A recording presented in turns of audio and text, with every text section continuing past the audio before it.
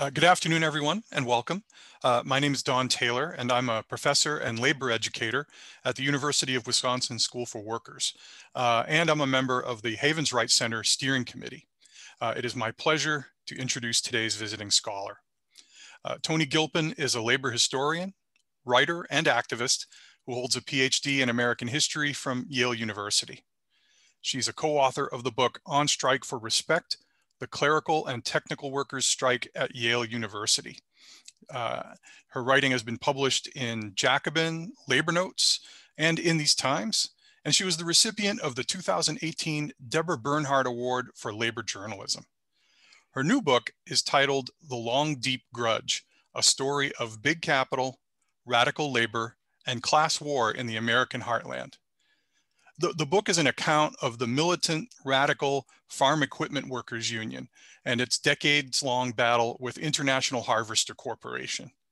It's also the story of how, during a time when labor management cooperation was gaining ground as common sense in the US labor movement, FE, as one reviewer has said, embodied the ideology and practice of class struggle unionism more perfectly than any other American union. The FE vision included a commitment to multiracial.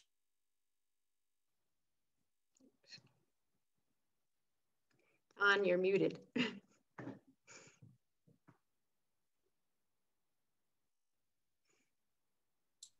Was I muted the whole time? No, just for the last, 30 seconds. Oh, okay, I'm sorry. My notes went behind the screen and I went muted at the same time, so I don't know what happened.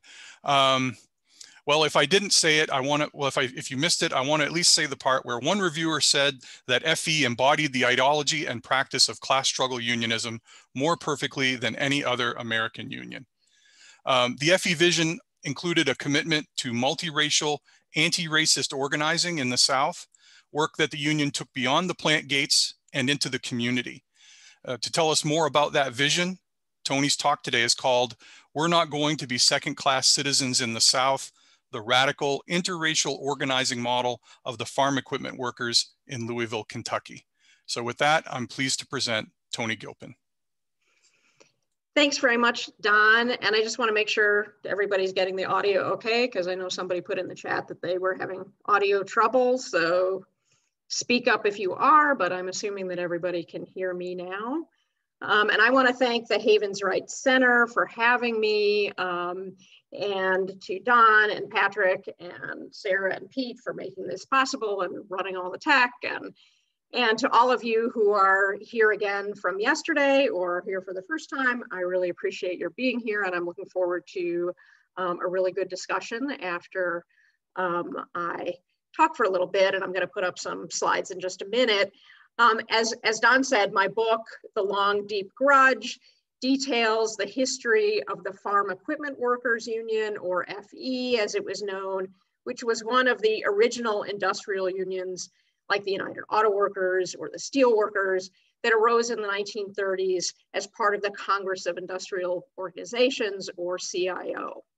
The FE organized workers in the agricultural implement industry and managed to secure a multi-plant contract at the giant in the field, the notoriously anti-union Interracial Harvester Corporation, in 1941. And this is, of course, for those of you who were here yesterday, a bit about what I talked about then. Interracial Harvester had several plants in Chicago, but many of its facilities, as was the case with other farm equipment manufacturers, were located in smaller towns in more rural areas in the Midwest. For this reason, the FE's membership, which reached about 80,000 in the mid-1940s, was overwhelmingly white. It's noteworthy then that the FE manifested from its founding a commitment to interracial solidarity that distinguished it even by comparison to unions that represented many more African-American workers. And it's also critical to underscore, especially for organizers and activists, that the FE's insistence on equality did not fracture the union. In fact, it came to serve as one of its pillars of strength. And so, okay, now let me just grab some slides for you so you don't have to look at me the entire time.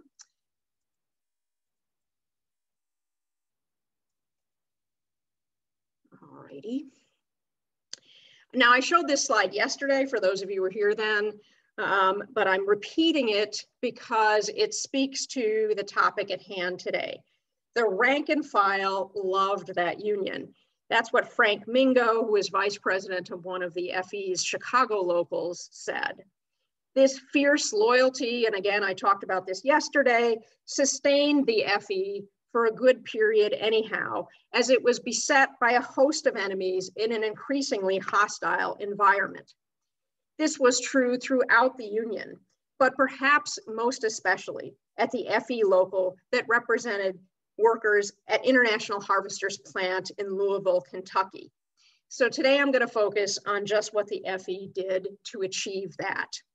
This is a remarkable story, and let me just say that while I'm going to highlight some of the drama here, there is a lot more in the book, and there are just some wonderful stories from the workers and organizers involved. So I really urge you to read it if this interests you.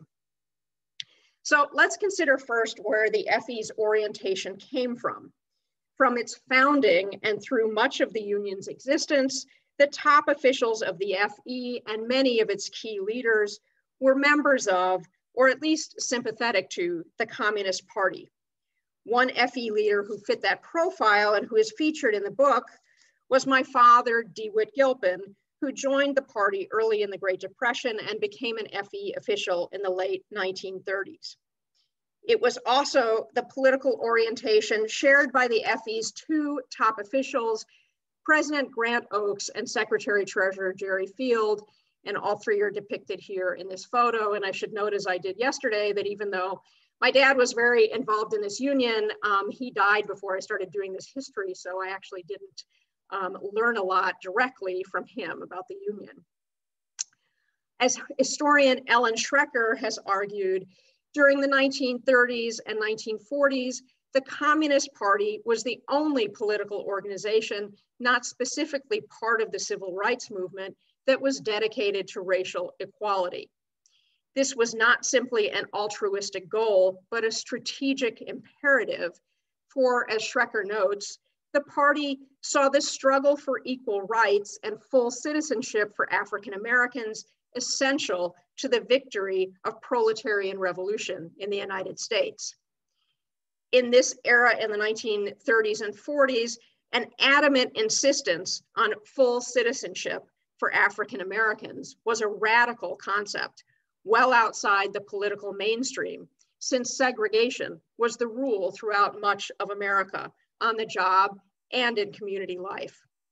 But labor activists who were also communists, both Black and white, were impelled to challenge that racist status quo. We can see evidence of this in the FE's organizing drive during the 1930s at International Harvester. Early FE literature promised to fight for Black workers seeking better opportunities within the plants and made good on that even before the union won recognition, when FE organizers secured a commitment from IH management to promote Black workers into the machine shop in Harvester's Tractor Works plant in Chicago. Moves like this drew favorable attention from the Chicago Defender, the influential African-American newspaper.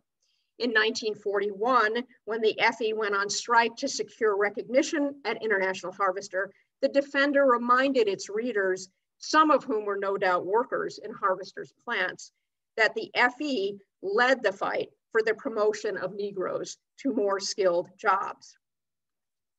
This commitment would continue after the FE secured its standing at Harvester. During its 1946 strike against IH, the FE fought for and won plant-wide seniority, a victory that especially benefited Black workers who had been hired in greater numbers at IH plants during World War II. Thanks to this contract provision, the FE declared, every American is assured the right to a job in Harvester based on ability, not prejudice. Its stance on plant-wide seniority distinguished the FE from other unions in this period, its arch rival, the non-communist United Auto Workers, for instance. The FE also proved exceptional in the visibility from top to bottom of Black leadership in the union. When it was officially founded in 1938, the FE included one Black member of its executive board, and at its 1946 convention elected a second African-American to serve as vice president of the union. And thus at this point, 2 of the 11 members of the FE's executive board were African-American at a time when most unions, regardless of their political leanings or the membership's racial makeup, had none in official top leadership. Once again, the Chicago Defender was impressed. Union sets mark in race integration, read the front page headline. The FE, the Defender said, concretely showed that it does more than pay lip service to integration. And let me just note in this photo spread here, I mentioned yesterday that the FE vice president elected in 1946 was African-American A.J. Martin, the young man you can see sort of in the inset and kind of a blur there, who was also a Communist Party member. And A.J. Martin would step down from the union in 1949 rather than sign it's 1947, rather than sign the Taft-Hartley agreement, affidavits that were required of communists. And that's a whole episode that's really interesting and significant in my book. Thus, in these 2 key areas, contract terms and leadership representation, the FE had by 1946 already established a demonstrable track record on racial equality. That same year, when International Harvester opened a new plant in Louisville, the FE would seize the opportunity to affirm that commitment in especially dramatic and disruptive fashion. Moreover, the FE's experience in Louisville demonstrated the 3rd essential component of the FE's model of interracial unionism, what could be called lived solidarity, the belief that continual struggle in the workplace against management involving both Black and white workers was essential to forging unity and combating racism. And as was the case with its insistence on racial equality, the FE's belief that class solidarity could best be built through class warfare was rooted in the union leadership's radical ideology.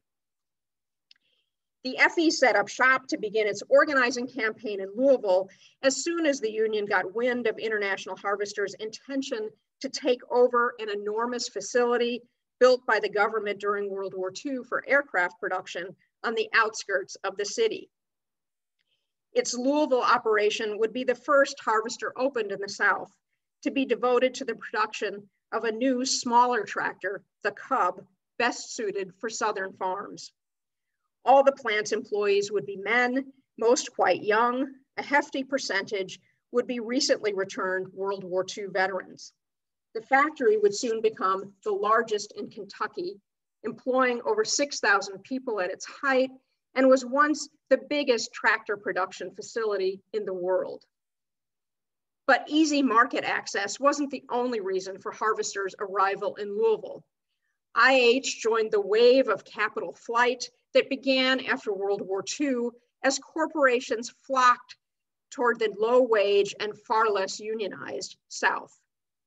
Harvester, in fact, planned to implement at its new Kentucky facility pay rates that were well below those in its northern plants. But Harvester bucked prevailing trends in one regard. Patrician and paternalistic IH President Fowler McCormick, the 3rd generation McCormick to run the firm, in 1941 implemented a policy of non-discriminatory hiring at all Harvester factories, meaning that Blacks could be employed in assembly and machine departments.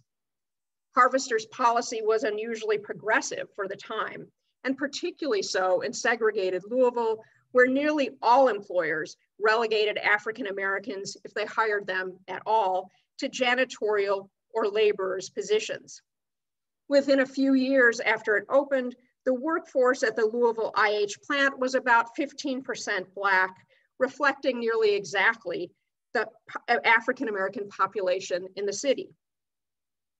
Harvester's employment practices, therefore, presented both an opportunity and a challenge to the FE as it set out in mid-1946, well before the plant began full production, to organize the Louisville factory. The UAW and an AFL union showed up some months later to vie for recognition at the plant. The FE's already solid reputation on civil rights could help galvanize support among Black employees, but the prospect of an integrated factory meant that FE leaders needed to make a determination about how they'd approach white workers who would make up the vast majority of the workforce. African-American Jim Wright, who was one of the first workers hired at the plant and immediately signed on with the FE's effort, emphasized that the whites securing jobs at IH, many of whom had come from rural Kentucky, were not initially an especially enlightened group.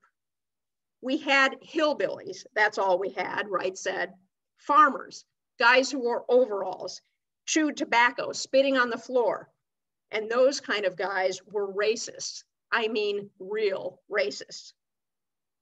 As the FE saw it, their competitors seeking to win over the workforce seized on that widespread racism rather than seeking to combat it. The other unions trying for bargaining rights were organizing in the traditional Southern fashion, read an FE pamphlet. They were calling workers aside and promising them that as soon as they won bargaining rights, the Negroes on machines would be put back on brooms where they belonged. From the outset, however, Wright indicated, the FE's pitch was economic equality for all, and they refused to compromise on that. The FE's approach was personified in the two men who led the Louisville organizing drive. Vernon Bailey, a white man and grizzled veteran of radical organizing efforts across the country, and Fred Marrero, a young Black man who'd lived in Louisville most of his life and had already developed a reputation as an outspoken advocate for the African-American community. Marrero got a job in the plant and focused on recruiting Black workers there, and shortly reported that he'd secured 100% rate of Negro membership in FE. And rather than soft pedal its message that the only way to beat harvesters' low wages was to unite Negro and white workers, the FE took it directly to the white workforce. Sterling Neal, another Black worker who became a key leader of the Louisville FE, talked about how the union openly promoted discussion about what were highly provocative issues. We had meetings during the organizing campaign, Neal said in an interview, and at these meetings, the workers were encouraged to discuss freely the questions they had on their mind concerning the farm equipment union. It wasn't just upfront stuff of the organizer standing up, making big speeches, but the workers were encouraged to participate on such controversial questions as Negroes working in the plant, when it was a rare thing in this community for Negroes to hold any position above the status of janitor or laborer. These were discussed freely and openly on the floor. Sometimes there was an objection openly on the part of a white worker to the union's policy of no discrimination. On many occasions, the white workers who understood this question a little better challenged them on the floor. As a sidebar, let me note what this example offers up to organizers today grappling with how to deal with white working class racism.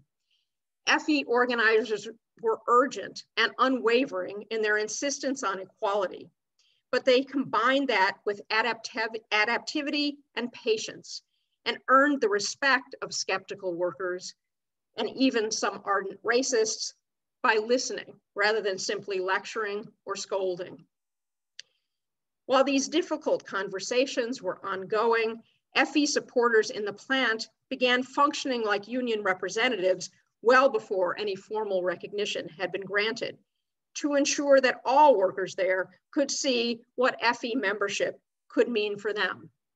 Vernon Bailey, meanwhile, concerned himself with the vital tasks of building committees and fostering communication, including the publication of a union newspaper with content that Bailey described as quite heavy, but that nonetheless proved highly popular. The organizing drive stretched into 1947 when a labor relations board election was finally held that summer. Whether the FE's interracial strategy would pay off was uncertain given the realities of Southern life in the mid-20th century. The hotly contested election between the three competitors, the FE, the UAW, and the AFL, spurred high turnout as nearly every worker at the Louisville plant cast a ballot.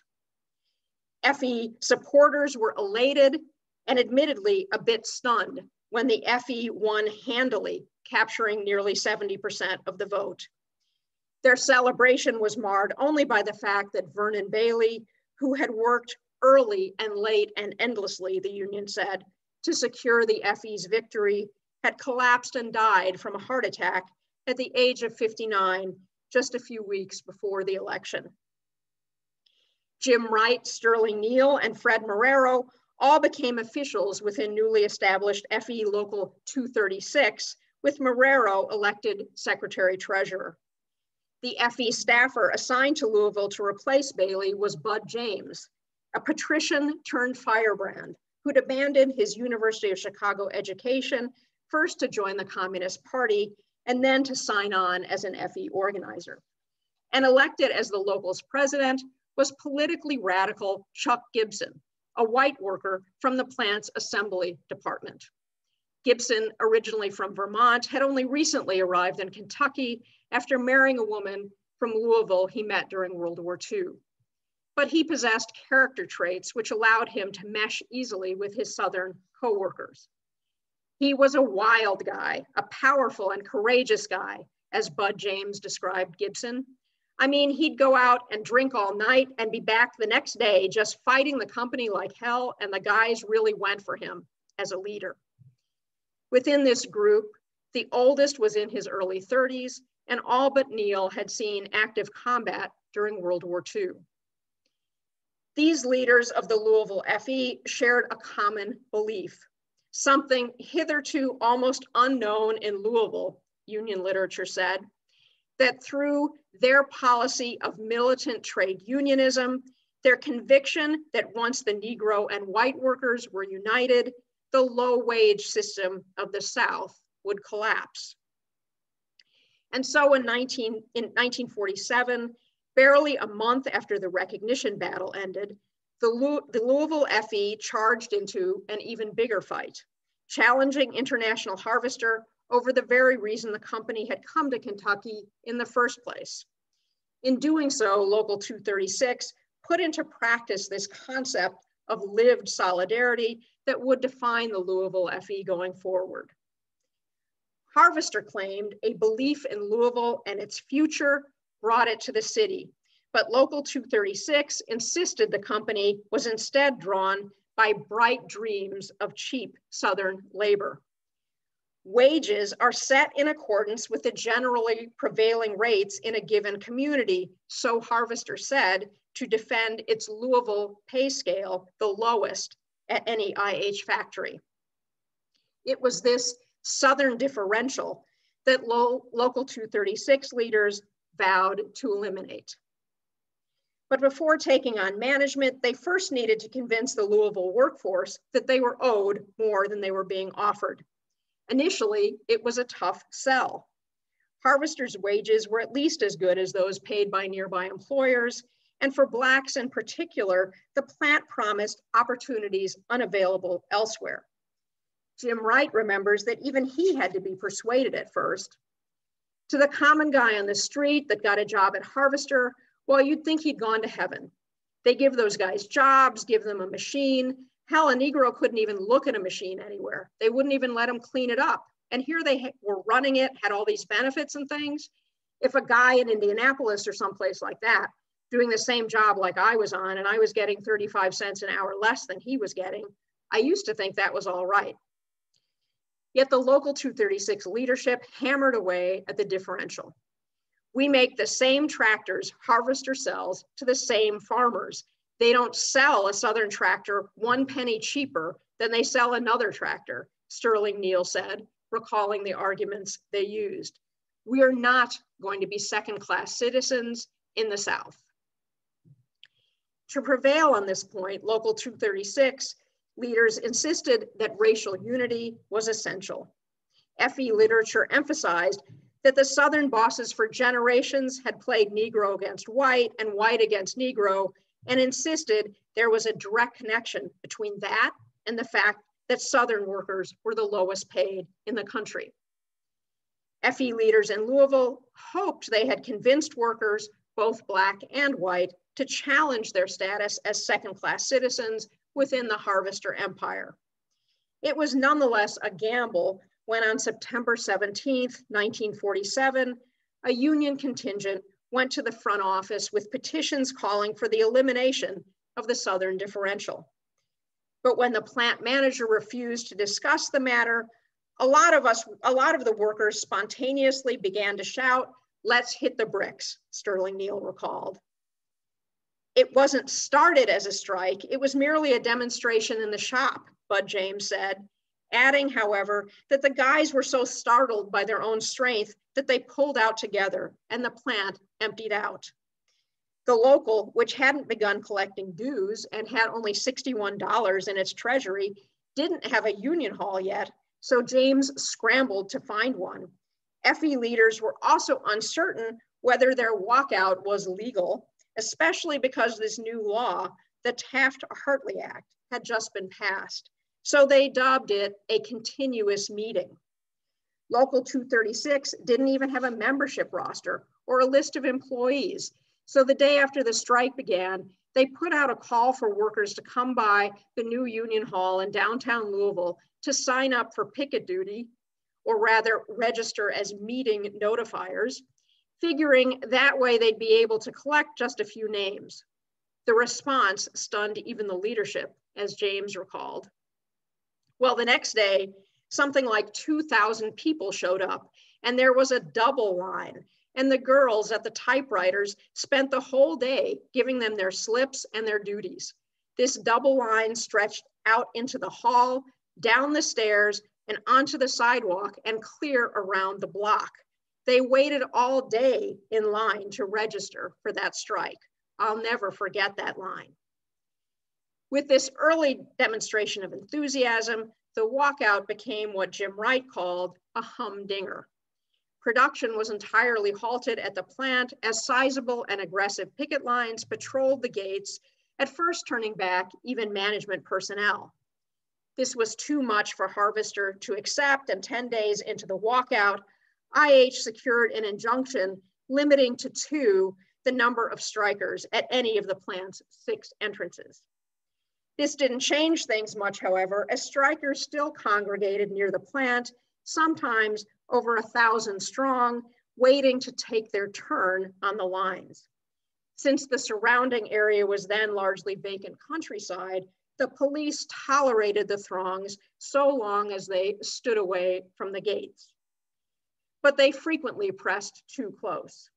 In one 2-day stretch in October, for instance, 30 union members, both Black and white, including Chuck Gibson, Bud James, who you see here in the photo, Fred Marrero, and Jim Wright, were arrested for various forms of picket line misconduct.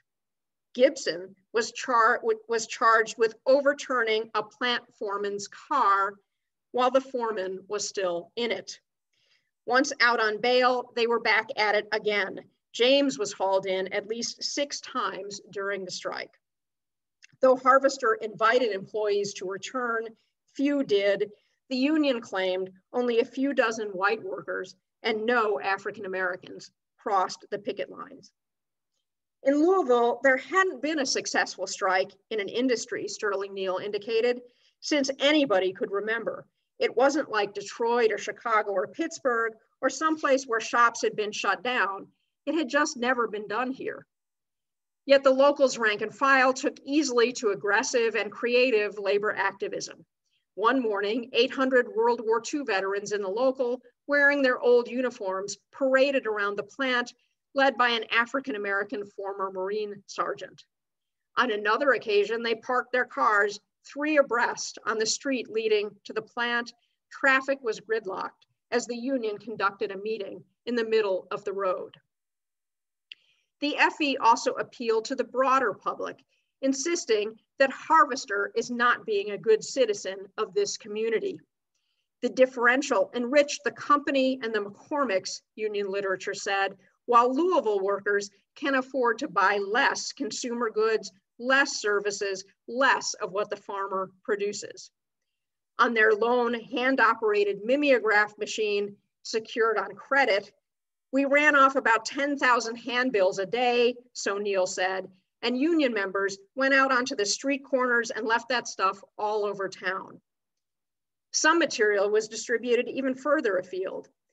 Quite a few of the boys had relatives all around through what we call Kentuckiana, between here and Indianapolis and as far south as the Tennessee line. And those fellows making the trips over the weekend while we were on strike, they'd take a lot of those handbills and they'd leave them off in the little hamlets and the general stores, Neil recalled. Strikers' spouses as well, visiting scores of rural communities, helped circulate flyers pointing out to small farmers, the IH Cubs customer base, that they would not get a tractor any cheaper if the tractor was made in Louisville, but still the company wanted to pay a cheaper wage. All this activity transformed the locals' membership. Everybody was cutting everybody's throat in this area, Neil said, of race relations among workers, and thus outside the FE, everyone was sure we were going to lose when the strike began. This is a Southern town, and the thinking of the guys is Southern, Sterling Neal said. But one thing that happened during that strike, the fellows met together in the hall, they ate together, they picketed together, and they practically lived together down in the hall, which was an unusual thing. It was the first strike in Louisville when Negro and white guys were really out on the picket lines, battling together. As a result, Jim Wright said, the 1947 walkout unified the people in nascent Local 236. International Harvester, of course, made its own appeals during the walkout. In late October, Harvester sent a letter to all its employees decrying the situation in Louisville. The company wants good relations with responsible unions, but with the FE that was impossible, the letter said, since FE officials were irresponsible radicals. The letter concluded with this advice to Harvester workers: get yourself some new leaders. Those irresponsible radicals in the union's top leadership responded by threatening to pull all 35,000 Harvester workers in the FE out on strike because the precedent in Louisville would allow the company to cut wages throughout the chain. Harvester capitulated, granting hefty wage increases to end the walkout. On October 27th, after more than 40 days on strike, the members of Local 236 returned to work with 2 smashing victories in hand, so said the FE News, one over International Harvester, the other over the Mason-Dixon low wage line. The Southern differential strike had proved to Harvester workers in Louisville, white and black, that militant interracial solidarity paid off, quite literally. It was an experience that the irresponsible radicals in the union's leadership, both national and local, endeavored to ensure that FE members everywhere repeated on a regular basis. Thus, much to Fowler McCormick and Harvester management's dismay, though probably not to their surprise, their concession on the Southern differential bought them no lasting peace in Louisville. Yesterday, I discussed International Harvester's pernicious incentive wage system and the discontent it generated on the shop floor, and the FE's determination to respond to workers' grievances immediately through work stoppages or slowdowns. Walkout rates at all Harvester plants represented by the FE were extraordinarily high, and nowhere would this prove more true than in Louisville. A fantastic pyrotechnic series of disputes characterized the plant, so the Louisville Courier-Journal declared in 1949. The many walkouts were essential, at least as far as the union was concerned, to ensure that wages at the Louisville plant remained far higher than other Southern factories. But the tactic required that solidarity be unconditional and widespread. See, if everybody walks out, the whole plant, Then the company couldn't fire all of you, Jim Wright said. The unity of the guys, the sticking together of the guys, kept mass firings from happening. The frequent walkouts and slowdowns that Local 236 engaged in, therefore, could be effective only when Black and white workers acted in concert, and thus interracial solidarity became not an abstract construct, but a daily practice that delivered tangible and immediate benefits to the union membership. Just what that looked like in practice can be glimpsed in a walkout that took place in early 1949, when some 24 workers in one department in the plant, impelled by an incentive wage dispute, quit work and went to the front office to register their complaint. The 2 workers that Harvester held to be the ringleaders of the protest, Fred Marrero and shop steward Robert Mims, were Black. The remaining men in the department were white. When the company responded to the work stoppage by firing Marrero and Mims, the entire membership of Local 236 promptly responded by emptying out the plant. 3,000 walk out as protest against firing 2, proclaimed the headline in the Louisville Defender, the town's Black newspaper, registering how extraordinary such an action was on various levels. Charlie Yates, a dedicated Local 236 steward who'd grown up in rural Kentucky, acknowledged when he was interviewed in the early 1950s that he had entered the Harvester plant carrying the same beliefs as many other whites who'd had it beat into their heads that colored people were always lower than they were. But workers with such attitudes could change, Yates knew, because his experience in Local 236 had changed him. I realized I was no damn different than a colored person, he said, and he maintained that the fights in the shop have done more to bring people over to our side.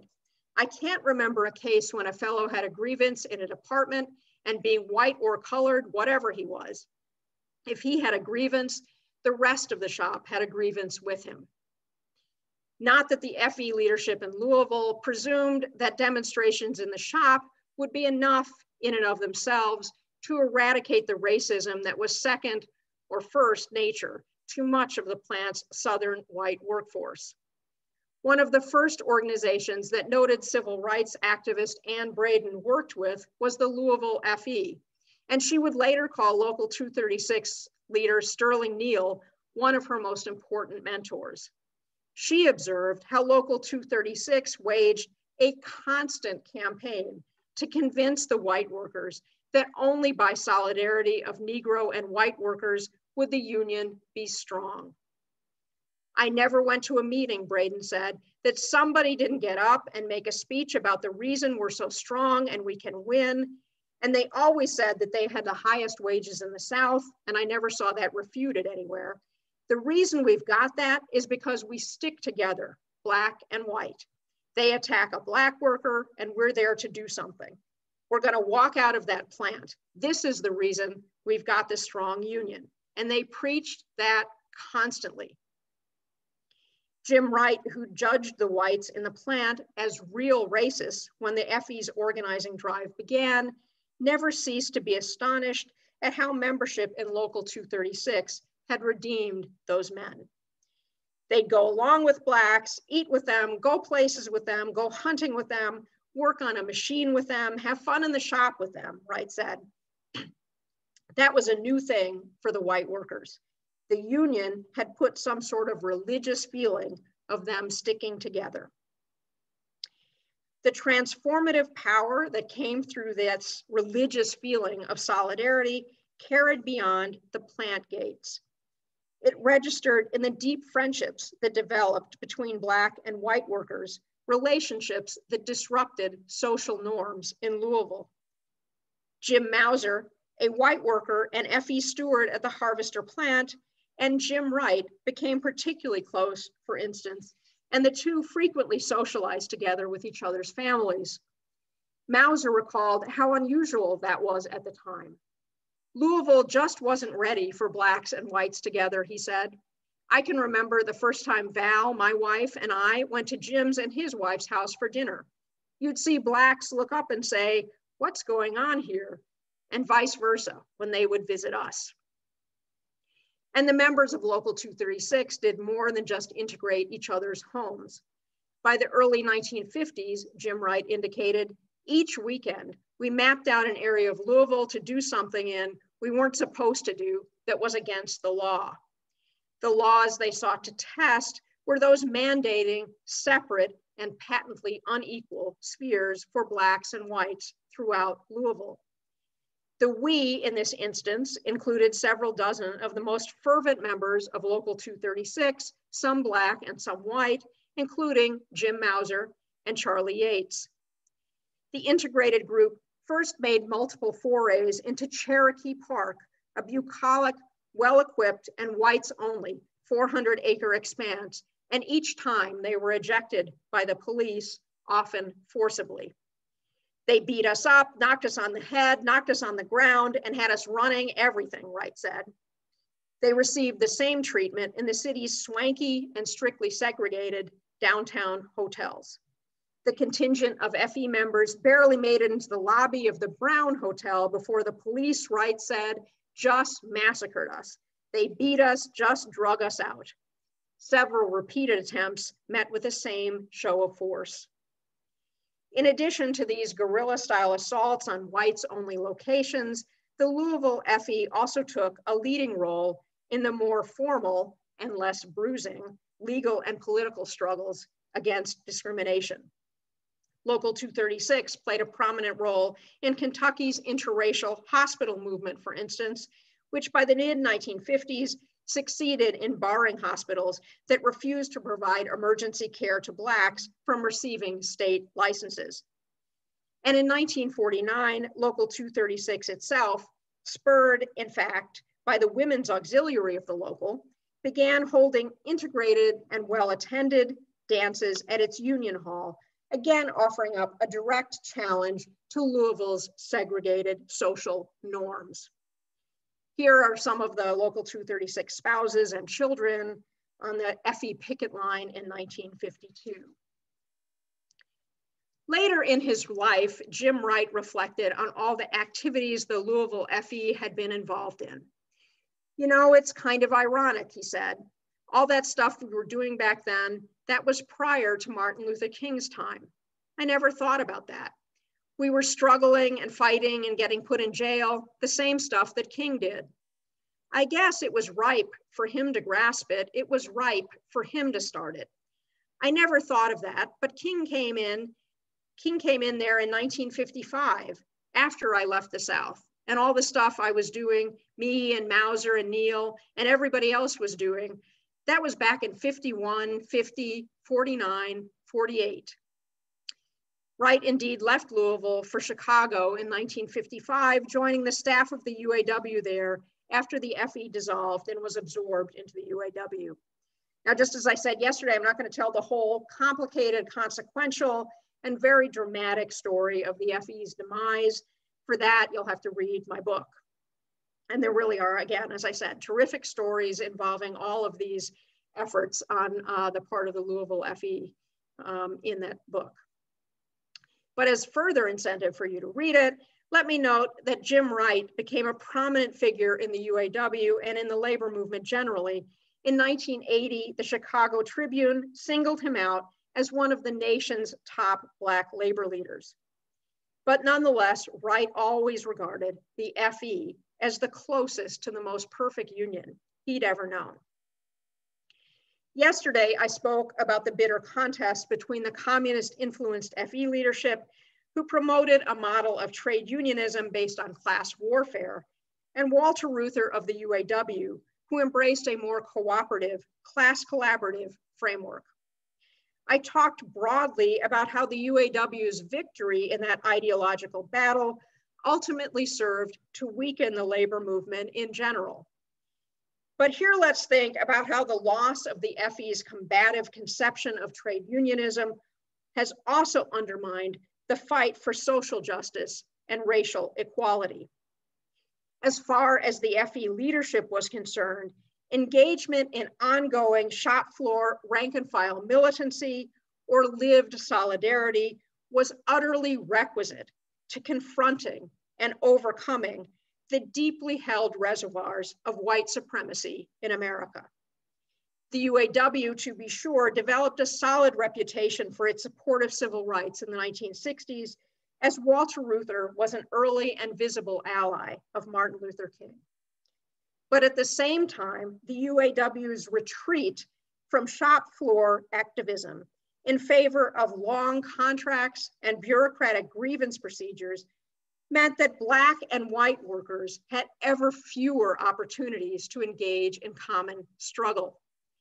This reality has contributed to the toxic racism that still afflicts segments of the working class, not least, unfortunately, among many white UAW members.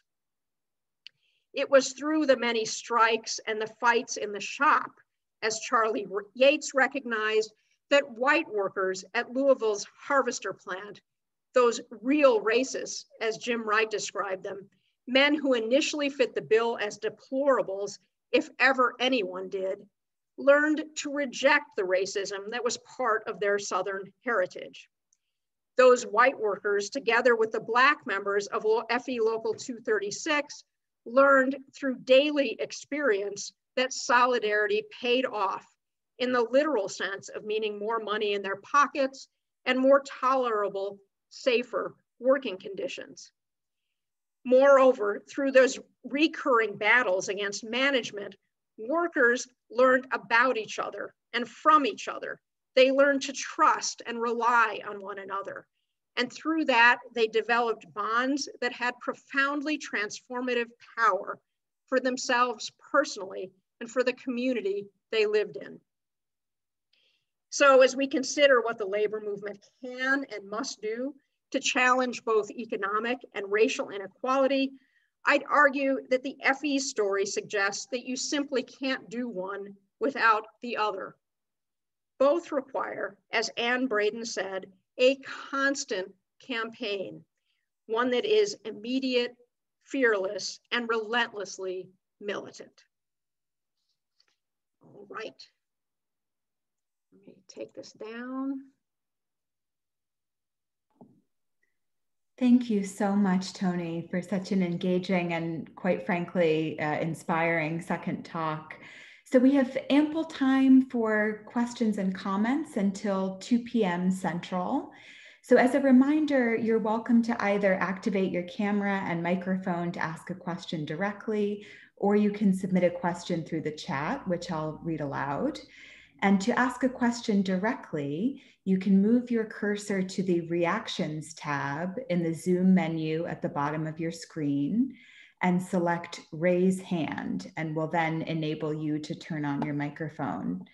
So I do see that Mike Goodman has a question in the chat from earlier in your presentation, Toni, but I also wanted to give you space to open up the floor to some people who might be with us.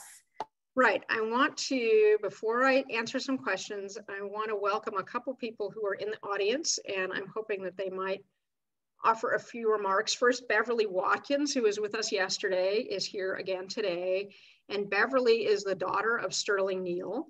And so she is a longtime Louisvillian and someone who might be able to at least chat a little bit with us about what it was like in her household growing up in this FE milieu, and what you might have to add to the talk, or whatever I got wrong, please feel free to point that out. Oh, you didn't get anything wrong. Anything that I add really just confirms what you said. Remember, I was a child at that time, and I was one of those children who walked on the picket line and then were taken to school. We didn't get the day off, but that was for sure. But so, we did socialize with white people, which was very strange in our neighborhood. I lived in a segregated neighborhood, in the California neighborhood in Louisville. But, it became very commonplace for us, and it was not anything unusual in the end for us. My mother organized strike kitchens. We helped out there. We went on picnics. We went to their houses. I'm talking about white members now. They came to ours. So that was part of the racial part of that was definitely emphasized, and we experienced that. Later on, as my father was concerned, he was called up from the House Un-American Activities Committee and ended up in losing his job as an organizer for the UAW at that time. So that was a stressful time for us and fearful. I remember a lawyer coming to the house. I remember going to school after the articles in the newspaper. But we were always fairly, I would say, assertive, or maybe just combative. I don't know, but we were ready. But we dared anybody to say anything. That's how we approached everything in those days. So, but he taught us, and my mother also taught us a lot about social responsibility, and nobody was better than you, and nobody was worse than you, and you had responsibility to the community. And so, in our family. You mentioned earlier that my brother's a state senator. My older brother, who was deceased, was an attorney. He started a drug rehab program here in Louisville in the 60s. He became a director of a community organization. My sister helped to establish the Black Nurses Association in Cincinnati. I worked in the civil rights movement. I was as a high school student, I was the president of the local core chapter. That was during the sit-in days. And after that, I did my volunteer work involved literacy for adults. And then since then, various members of the family have done various things. I have a niece that's very active in economic justice, a nephew who is in the same area. And it's just the tradition that's passed down in the family. So the legacy lived on. My father loved to say that it really started with his grandmother, who went to a Catholic church in Louisville. They were Catholic and segregated church. And she decided she wanted to sit up front, and she did. And the usher asked her to move. And she said to him, "Can't you see I'm trying to pray?" And so after that, Black people sat wherever they wanted to sit in that church. So it started pretty early in our family. So. But anyway, that legacy of the Union sort of lives on in our minds. And it's really one of the things that I find that's hard to see is how diminished the effect of the unions have become in the workplace. And I've lived a long time in mostly Southern states in my adult life, and a whole lot of right to work laws. And so the union's effectiveness is very much decreased, and I really hate to see that. But the FE definitely had a strong influence during its years. And so the memories are very fond from that period of time. And also I should point out that your mother actually is, I tell this wonderful story about her through the interviews that were done, and about her playing this active role in the Women's Auxiliary, as it was called then, and which was also something that Ann Braden was heavily involved in. And how your mother approached at the first meeting. There were clearly white women who walked in and were kind of stunned to see that there were Black women there as well. And, this was something they weren't expecting, they weren't ready for. And there was a woman in particular, a white woman who came in named Jane Mahoney, that your mother made a point of sitting next to, and Jane was obviously very uncomfortable about this. And it's just this wonderful story about how your mom then made it a point after this meeting to kind of call up Jane on some pretext or another, and she'd get her to start talking about their kids, and they kind of start talking about things that the mothers had in common, and through that they ended up with this friendship that became like a fierce friendship. And your mom talks about Jane Mahoney defending her, and they stayed friends all their lives, right? That's absolutely true. Do you remember her? Was she somebody that I don't remember. I remember her name, but I actually don't remember Jane. But that is so like my mother, who is deceased now, but she was a person who, that was her gift, was how she could relate to people. And I read about this, and it's something that she had written and took to my kids, and they just chuckled, and they said, "Oh, that's Grandmother Neal, all right," So yeah, she was, and one thing that she also mentioned in something that she wrote about that was that the members of the union weren't too happy about the auxiliary being formed. They were very resistant in the beginning. And of course, the women said, hey, you know, we're going to do this anyway. And of course, it was a great benefit to them too, because they ended up helping with, you know, all sorts of things like stuffing envelopes and all those sorts of things, not to mention running a strike kitchen and so forth. So, yeah. Yeah. Yeah, and the women were the ones who wanted to have the dances, and the men initially, Right. including Jim Wright, talked about how they also, and Ann Braden talked about how all the men said, no, you know, it's okay for us to get together in the shop, but not those dances. That's too much. That's, you know, that's dangerous. But they came to blows over some of those issues. Some individuals who hadn't given up their racist ideas. Men, I'm talking about now. So in some situations, my father told me of several stories where, you know, they came to blows because of racial epithets and so forth. But eventually those people also became, as Jane Mahoney, they saw that we're just the same people all trying to do the same thing, really. So it was a wonderful experience from that standpoint. Well, I think that's one of the real important aspects of the book that I really thought about and grappled with, is that you had, you know, we're talking about the then segregated South. We're talking about the pre-civil rights, the height of the pre-civil rights movement. And you had African Americans like your father, who obviously were faced with, as Jim Wright said, real racists. And yet they were determined to kind of, you know, as your mom says, I think, break them down, like not just say, okay, you know, we're not going to talk to them. I mean, obviously they couldn't have, if they had taken that attitude, they never would have been able to organize the union. Right. It was largely white, you know. So, but they didn't just, and I'm sure there must have been some, obviously, in the shop who were too inveterate in their racism, you know, and they just had to write them off. But obviously their general intent was, we're going to convince all these people that solidarity and racial unity is necessary, and they certainly managed to do that in obviously with people who they didn't expect to initially. So it's a really extraordinary story, and really one of tremendous determination, so and heroism. So it's a terrific story. So read the book out there, everyone. And I think there's I think that Kay Tillow is also on this call. Is Kay out there somewhere? Because I believe that Kay worked, if she can come on, I think Kay worked directly with Ann Braden. So I'm not sure if Kay's going to come on. So maybe I should answer. Oh, there's Kay. Kay, can you add a few words maybe about your experience as a lifelong Louisville resident and your experience in the movement? Well, I don't know what to say.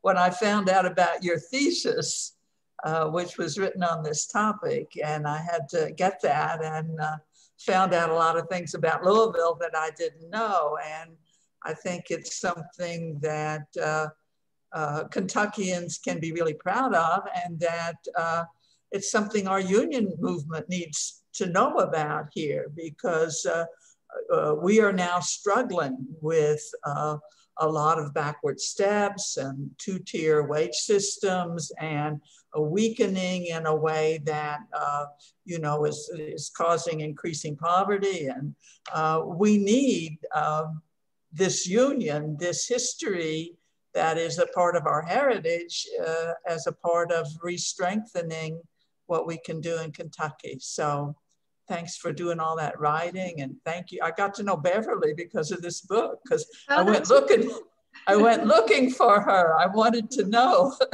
about this Neal family. So I found her.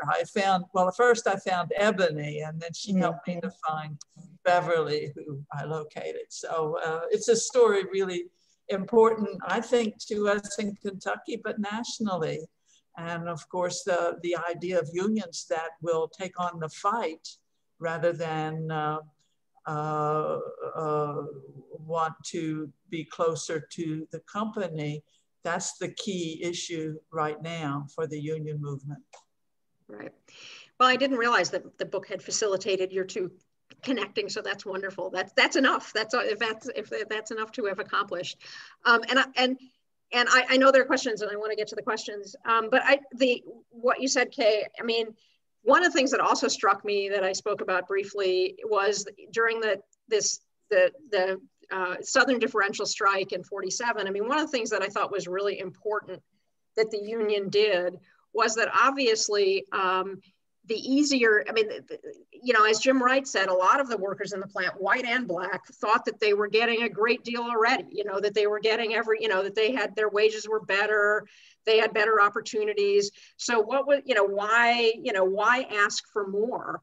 And, the FE's attitude going in that they really, I think, ultimately or fairly quickly managed to convince workers of was that they were entitled to much more than that, you know, just because the fight should be for all workers to come up here, not for some workers for the workers up here to have to come down here to match the workers at the bottom. So it's the same thing we're seeing now with the two-tier wage systems. I mean, everybody should be getting those top wages, not new hires don't really deserve as much, or, you know, you should have to, you know, so the fight to the insistence that workers deserved more and that you shouldn't take the company's word for what it is that you deserve was something that I think was also pretty important in the mentality of the workers there, was that they came to believe that they really deserved as much and every day more than they were getting. The boldness of the union was amazing, and the tremendous confidence in workers. Yeah. That workers were not ignorant, that workers could learn, that workers could express a humanity, and that's so needed today within our labor movement. Incidentally, I just wanted to say, I went looking for that Chuck Gibson, that young president. He's buried here in the Zachary Taylor cemetery. I wanted to see what they had on his tombstone, and there's nothing that shows who he was, because the workers there at the plant closed it down on the day he died, you know, and went out and, you know, paraded. I closed the plant down a lot, but they closed it down for Chuck Gibson and to go to his funeral. So there's a lot that we have still to learn about it, but thank you for uncovering much of it. Yeah, that's another dramatic story. I mentioned that Vernon Bailey, the kind of veteran organizer who came in to organize the Louisville plant, died, you know, suddenly and tragically during the organizing drive. And this tremendously talented and obviously incredibly charismatic young local president, also shortly after that Southern differential strike, collapsed and died. And so that's a story I tell, and the union was very suspicious about what happened. And so but it was true that the funeral literally closed the plant because all the workers left to go to the funeral. And it was very moving that several of the workers I interviewed and Jim Wright, still got choked up talking about Chuck Gibson and how that death affected them. So there's a lot of real good human interest, I think, in these stories and the relationships that people developed. So let me jump to the questions. Which one should I take first, Sarah? Because you have the Sure. Yeah, so there are quite a few questions in the chat as well as some wonderful messages of solidarity. So maybe we'll give you a few at a time so that we make sure to get through as many as possible, if that's okay, Toni. So we have the first one from Mike Goodman. Was FEU impacted by the passage of Taft-Hartley, which occurred in the same year as the victory over IHC? And another from Alan Ruff. Might you tell us something more about Frederick Marrero and his background? I couldn't help to notice his Latino surname. And then I suppose if you want to answer those, then we'll go to John Melrod, who has been waiting as well. Okay. So the Taft-Hartley Act, as I mentioned really briefly, it did kind of immediately affect the strike in the sense that, and this was, of course, a strike between contracts. So that's that was already something that was of questionable legality. So, but the Taft-Hartley Act, which had literally just been passed months before, made that even more questionable. So that becomes an issue. And in fact, Senator Hartley makes it, and this is in the book, and makes a point of saying you can't call it a continuous meeting. It's still a strike. And in fact, we're going to amend the language to make sure that it's clear that this kind of action is illegal. But, you know, as obviously a part of the FE's ethos was that, you know, you can call something illegal, but if you have the strength in the shop to, you know, these strikes that they were engaging in, these walkouts that they were engaging in were always, you know, not really legal. The kinds of, you know, picket line activities that they engaged in, you know, the company would get injunctions and they would defy the injunctions. But again, to be able to succeed in that, the union required this kind of intense solidarity and commitment, which was a challenge to maintain. And the whole story of Taft-Hartley and the way it affected the FE as one of the left-wing unions that was expelled from the CIO, as I talked about yesterday, is really important because two of the leaders, the elected leaders of top officials of the union, as I mentioned early in this talk, were African Americans.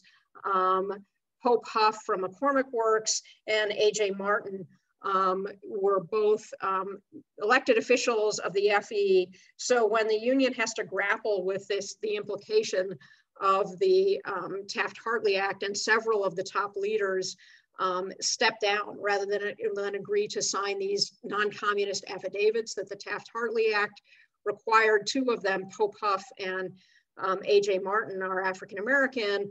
There are other African-Americans who step into those positions after they stepped down, and there's a whole story of what that meant and the drama also because two of the other white leaders also resigned. So how that affected the union is really important, and I kind of have to read the book, but it was, you know, it was seen as not just Taft-Hartley then as not just a dagger aimed at the left in general. It had a very specific and targeted effect on the left-wing African-American leaders who were an important part of unions like the FE. A.J. Martin had been recognized by the national press. There was a write-up about him in Ebony magazine as this young rising labor leader, African-American labor leader, and then to sort of to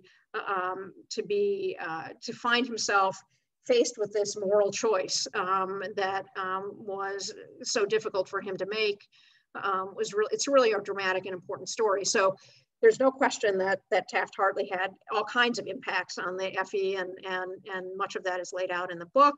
As to Fred Marrero, he's another, you know, wonderful story that you have to read the book to find out about. He had a union background. He came from New Orleans, so I can't tell you about his name besides that, but he was born in New Orleans, came to Louisville early in his life, was already a union activist before International Harvester had come to Louisville. There was an enormous facility, what's called Jeff Boat, which is in Indiana, right across the border from Louisville, right across the river, which was in a huge facility during World War II.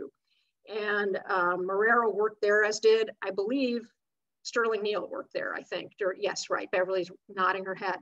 So though they knew each other and had been involved in union activism, that was an AFL union and a corrupt one. So Fred Marrero was very involved in fighting the corruption in that. And that was like dangerous work when he got drafted and went off to World War II, because he'd gotten in literal fights and there was just all kinds of drama in this AFL local. So when Fred Marrero got drafted and went off to fight in Europe, he said he thought he'd be safer there than he was involved in this union, this corrupt AFL union.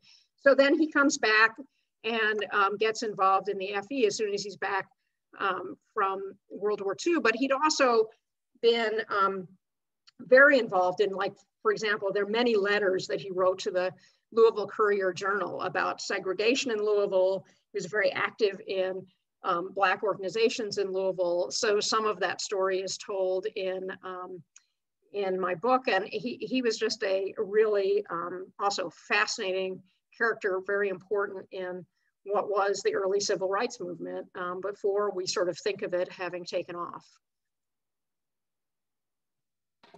Wonderful. So John, go ahead. John Melrod, that is. Yeah, the first thing I wanted to say is how important Toni's book has already become. I work with two groups of young people who've gone in to Amazon facilities, one in the Inland Empire and the other in the Northeast. And in those discussions, I've talked about the importance of dealing with issues of racial disparity and discrimination being so important to their unionizing effort. And I've referred to them to read the book. And they've actually begun to read the book. And I think it's such a perfect example of the best union practice around racism and the national question that I think exists out there anywhere.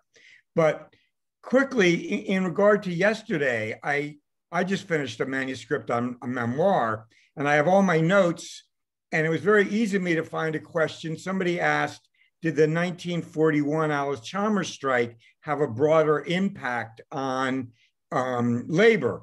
And it was actually the 1941 strike had to do with, there was a controversy, blocking production for the Navy because the CP's position wasn't to enter the war at that point. So there wasn't that much support. But in 46, there was an 11-month strike at Alice Chalmers, and at American Motors in Kenosha, which was then a Nash plant, at 11 a.m. on the day of a large march. They closed the plant at 11. They marched from the plant, 5,000 people, to the Lakeshore Stadium, held a rally in support of the Alice Chalmers strike, and then 1,500 went by bus and car to join a massive picket line. And the 4 that were arrested from the local were paid by the local for the time they spent in jail. So the answer to that question yesterday was, yes, it clearly did have an impact beyond West Alice. But I just wanted to say, in terms of, when I was looking at my history, I don't know if you can see this, but it's the Nash Worker. It's the first issue of the Communist Shop Nuclei at the Kenosha Nash plant, put out in 1932. I mean, I love the slogan. It's organized grievance committees, join the Communist Party. Sort of an equivalency that we wouldn't really recognize today. But the tradition that was established was when the Black workers in 1960 broke out of the foundry because they refused to accept a wage, not a wage decrease, an increase in production with no increase in manpower, and they were dispersed throughout the entire plant of about 10,000 people. They immediately became leadership, stewards, chief stewards, board members, and that had a huge impact on the local. I mean, all through the history, you know, in 65, 250 marched from the local in support of Black, you know, voting rights. 10,000 people from the local petitioned Eisenhower to, you know, desegregate the public schools. When we came into the plant, and there's another person on the call who was in another plant in Milwaukee, Laurie Rosen, one of the key issues was always fighting about racism. Every newsletter we put out, rank and file newsletter, dealt with 2 or 3 issues of a foreman, you know, calling out a Black worker in racist terms, and we'd call that foreman Scab of the Month. You know, in another case, there'd be graffiti in the bathroom, Black racist graffiti. We would start a group grievance, make the company paint over the bathroom, so that there was never a time that we didn't, among the rank and file, make that central to everything that we did. Now, that had its consequences as well. When I was in a bar after work, I felt something in my stomach, and the guy next to me says, "I'm Deadeye DiMarino, you're that communist Jew." And I looked down, he had a 38 in my stomach. And I said, "Well, why don't we talk about that?" And in those days, I could drink like Toni referred to the guy in the FE. We drank for about 3 hours. And at the end, he was hugging me and telling me how much he loved me. And he became a supporter of the caucus that we had. So, you know, there are deplorables that are irredeemable. There's also very many deplorables that are redeemable, which is why the union has to embrace, the unions, excuse me, have to embrace the ideology that Toni writes about at the FE. Yeah. Yeah, I think that's right. I mean, I think the FE's example, and obviously there are others. I certainly don't want to hold this up as the only example, and there are great books about other unions that did this kind of organizing in the South, like Robin Kelly's book and Mike Honey's work. And so, you know, there are many, but, you know, it took immense courage. It took immense patience. You know, and one, in a previous talk I gave, someone asked me if I had actually talked to people like Jim Wright or Sterling Neal about, you know, how they actually had those conversations. And, you know, because I did many of these interviews a long time ago, unfortunately, that was not a question that I asked, and almost everyone involved in the book, I mean, everyone who appears in the book is now passed. So I really wish I had asked that question. I really wish I knew what those one-on-one conversations actually sounded like, because that's what organizing are those one-on-one conversations. And, you know, again, what I think the example here from the FE is that you can't just put stuff in your literature and say you're against racism. You have to have these kind of lived experiences where workers are fighting together that gives workers the opportunity to see what they mean to each other. So, you know, I do think that unions have to have those continual struggles in workplaces. It doesn't have to be a big factory. It can be a hospital. It can be a small shop, you know, but they do need to struggle together to see what they can win together. So I don't want to, you know, I know people are waiting with other questions. So what's next, Sarah? So this ties in well to John W.'s question, and I'll read another one from David Simmons thereafter, if that's okay. So John W., who was born and raised in Kentucky in a railroad union family, asks, where was the IH plant located in Louisville, and did that impact the cross-cultural racial community interactions rather? And what you were just speaking to, in a sense, what are the opportunities for Black and white workers to connect in Louisville today, considering the amount of existing segregation and the current climate of the city? And then the next, I'll just feed you as well, from David Simmons, is when the CP leadership decreed that the unions expelled from the CIO should dissolve and their members work within the UAW and other unions, how did the FE leadership respond? It looks like, first of all, the question about what's going on in Louisville today, I don't live in Louisville now. I'm not really, it looks like there might be somebody who says they live in Louisville now who could maybe speak to that in a minute after so I'd rather hear from somebody and Kay is very active in all kinds of work in Louisville and Beverly, but maybe we can bring in Ira Grupper in a minute to say something about that. In terms of where the plant was, the slide that I showed early on showed that the plant was located where the airport is in Louisville now, the international airport. And it now where it was is more or less covered over by a runway extension, I believe. At the time it was built, or at the time that Harvester took over what was an airplane factory from World War II, there was really not much out there at all. So it's on the southeast-west corner of Louisville, not, you know, relatively close to Churchill Downs, but not then close to much of the residential areas in Louisville. So it's why that they had all that sort of open territory around it, and the city has grown up more since then. So in terms of like how people, and Louisville was very segregated then. There were white neighborhoods and Black neighborhoods, so people were coming from different directions. So again, this idea, for example, during this 47 strike of having this union hall in downtown Louisville that drew these workers and from these different neighborhoods into the same location was something that just wasn't happening on a daily basis in Louisville.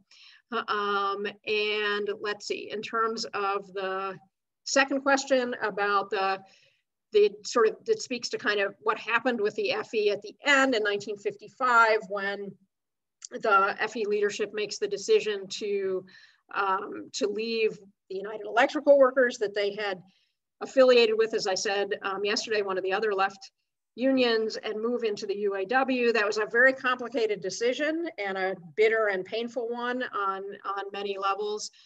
It really didn't, if you read my book, the FE leadership had by then pretty much dissolved their own connections, formal connections anyway, to the Communist Party. So it's my view that it wasn't, they did not do that because they were directed to by but because of any sort of communist directive. It came because of the consequences of an enormous loss in 1952 and this very bitter strike. And they were heading into the new negotiations in 1955. And Jim Wright and my father and Milt Burns and the people at the top who were having these conversations about what they were going to do were really convinced that International Harvester was going to destroy the union in 1955 if they didn't. And the UAW had organized a good number of harvester truck plants. And so the idea was that it was necessary for there to be one union taking on International Harvester. And there was no chance that it was at this point that it would be that the FE could prevail over the UAW. So that, you know, that's the brief summary of what happens. I'm sort of giving away the end, but it is again a dramatic, consequential story. There were people who bitterly disagreed with that decision and who never spoke to other people again because of it. So it was a consequential decision, and again, details more in the book. I'm looking at that. I see I wonder if I know we're getting close to the end, but if there's somebody who if Ira wants to speak about maybe what's going on in Louisville now, that would be helpful if you're still there, Ira. Are you still there? I think Ira's still with us, and oh, there we are. Okay. Can you hear me? Yeah. Yes. Okay. I moved to Louisville in 1969, hired by Carl and Ann Braden to work for SCEF, the Southern Conference Educational Fund. I was one of the printers. And the influence that the FE had was still felt even after all those many years. Beverly Watkins, I think we've met once, but I met your father, and I know your grandfather, and I know was it your brother? I know your brother. And the anti-racist aspect, I won't go too far afield, but just to say, in 1938, a group of integrated people met in Birmingham, Alabama to form the Southern Conference for Human Welfare. It was an amazing organization. It was red-baited out of existence. The only thing that remained was their fundraising arm called SCEF, the Southern Conference Educational Fund of the Southern Conference for Human Welfare. Ann Braden and Carl Braden were greatly influenced by the FE. Their work in terms of civil rights advocacy extended not just to the fight for integration and treating people decently, but for the fight to integrate the labor movement into this larger picture. They were very active. I was involved in organizing, 1999, a national conference on the boycott of Rhodesian chrome and South African coal, well, now Zimbabwe. And it was the Bradens that were very influential. They had already left SCEF. It was a different thing, and Carl Braden was no longer living. But the influence that the labor movement had working in tandem with SCEF is still being felt today. The current group, that's the prominent leader in protesting Breonna Taylor's assassination, is the Southern Conference Educational Fund. The Southern Conference Educational Fund, again, came out of the Southern Conference for Human Welfare, which worked very closely with the union. So there is a continuum, and it's still going on. And I wanted to note that my book came out just before the pandemic started. And of course, I had plans to go down to Louisville and talk about the book directly in Louisville. So it's been really painful that I haven't been able to do that. And all of the uprising around Breonna Taylor, of course, happened as well after my book came out. And I imagine that, and the Charles Booker's campaign for Senate, which I was very supportive of, and he actually has a picture of himself with my book, which was really thrilling to me. I am so looking forward to getting back to Louisville and seeing how the city has changed in the wake of the Breonna Taylor protests and what that has. I know that there at least are murals and that kind of public display that wasn't there last time I was able to be there. It's one of my favorite places in the world. So I'm anxious to be able to get back and talk to everybody that I can when I get down there. So that's one of the things why I really want to get my vaccine. Able to go back to Louisville. So I'm glad to hear that. The Braden story, of course, Anne Braden and Carl Braden are kind of well known in the sense that people who know their civil rights history know them, but they should be household names, like Sterling Neal should be a household name. And there's a lot of work to do on that in terms of the amazing accomplishments, but it's great to hear.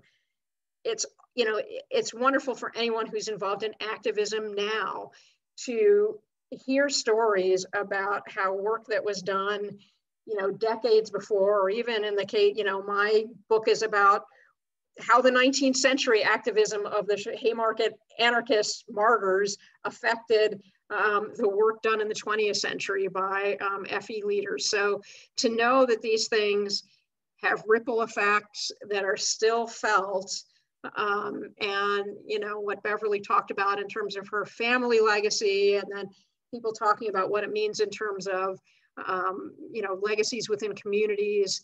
It's really important to know that. And so it gets frustrating and hard and discouraging at times. And that's one of the ways that history can be helpful, is that it lets you know that, that these things go in waves, and everybody's work can be at least kind of felt later on, I think. So I think we're almost to the end, but there was one more question, right, Sarah? So there's a final question from Sam Smucker in the chat, and thank you so much for staying on past the hour with us, Toni. So was there a history of interaction and solidarity between FE Louisville and UE locals in Evansville and Southern Indiana, especially during the initial organizing? Mm-hmm. I realize that the relationship between the two unions grew complex after HUAC and mergers, but I'm wondering about the time before that. Yeah, and first of all, because I know people are dropping off the call because they have to, I understand it's been a while. Let me thank everyone for being here. It was wonderful. Thanks especially to Beverly and Kay, and to John for sort of adding your personal, and Ira for adding your personal knowledge and expertise to this, because that was really valuable and wonderful. And I look forward to seeing you all down in Louisville when I can. But thanks everybody for being here, because it was great to have everyone, and thanks again to the Rights Haven Center for having me. So this is kind of similar to the question I think that John raised yesterday about the conversations or the connections between the UAW local in West Allis, and it was a radical-led local, UAW local. How much contact was there between the FE and UE locals in Southern Indiana? And there was actually an FE harvester plant in Indiana, in Richmond, Indiana, which is further north. So the answer to that, I don't personally know of actual communication. I'm sure there was, but part of the problem, as I said yesterday, for the left was that they were increasingly besieged. They were increasingly isolated and had to focus, unfortunately, just on what was immediately around them. And so, part of what happens for the Louisville local, for example, is after this really difficult and consequential 1952 strike, in which most of the people that I mentioned are fired and lose their jobs and not, and therefore obviously not part of the local leadership anymore. the union itself, even as part of the FE, at least according to Jim Wright and some others, you know, starts to slip backwards. A lot of the leaders a lot of the people who get elected within the local don't have this same commitment to anti-racism. And, you know, meanwhile, International Harvester is chalking up accolades and awards for its non-discriminatory hiring. It's getting recognized by the Urban League, et cetera, et cetera. So, you know, there's this kind of, you know, perception of Harvester as a leader on equality while it's getting rid of those people in its own workforce who were really the warriors against racism. And so you have to like look and see what that meant. But as those fights get more and more intense, I think the unfortunate thing for these left unions and within them the left locals is they're focusing only on what's happening right around them, focusing on trying to keep their own members, focus on trying to, you know, to get their strike fund solvent, trying to get the worker that got fired for being a union activist his job back. And so all those connections that could have sustained them that were more far-reaching just kind of start to dry up. And another utterly different direction, which is something I also love about this union, they were the first and only union for a long time to have a farm relations director, who is this radical rancher from South Dakota, who had been involved in farmer labor activities for going back to the 1920s. And so one of their objectives, the FE's objectives, was to try to promote the thing that I talk about during the 47 strike, was to try to promote these contacts between smaller farmers and industrial workers. But again, that kind of just completely, after Taft-Hartley and after as the Cold War just really heats up that kind of work, they just didn't have the resources to continue, alas. They continue to have their farm relations director after Taft-Hartley for a while, but just they don't have the ability to do that kind of work on any kind of big scale. So I guess long answer to Sam's question, but I don't have a good answer directly to those connections. Wonderful. Well, thank you so much, everyone. This was a really rich and stimulating discussion and outside of the academic norm, which is very much welcome. So we hope that we will see you again next Thursday for our conversation with Kim Stanley Robinson. And in the interim, thank you so much, Toni. This has been such a pleasure to have you with us this week. We just wish it could have been in person, but hopefully we can host you in Madison sometime in the future. So again, if everyone could give a virtual round of applause for Toni to say, again, as I did yesterday, that Haymarket is having one of their famous sales. It's a fabulous book. So we highly recommend going to Haymarket's website and purchasing The Long Deep Grudge. So thank you again, Toni. Really appreciate it. Thanks to everyone who was here, and to Kay and Beverly and Ira. I hope to see you in Louisville not too long from now. Thanks, everybody.